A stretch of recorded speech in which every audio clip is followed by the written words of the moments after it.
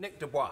Thank you, Mr. Speaker. The Home Secretary will enjoy the full support of my constituent Andrew Symeou, who languished in a Greek jail, denied his basic human rights, and much of this facilitated as a result of the European arrest warrant. Could I urge her, when she looks at any future arrangements, to examine in detail cases like my constituents and others who, unfortunately, Lord Justice Scott Baker did not consider when preparing his report? I think what my honourable friend has done has precisely highlighted the issues that many raise in relation to the European arrest warrant. On the one hand, my honourable friend from Ipswich has a case where it was beneficial. On the other hand, my honourable friend from Enfield has a case where an individual actually feels that they suffered as a result of it. So it is that balance we will certainly be looking at.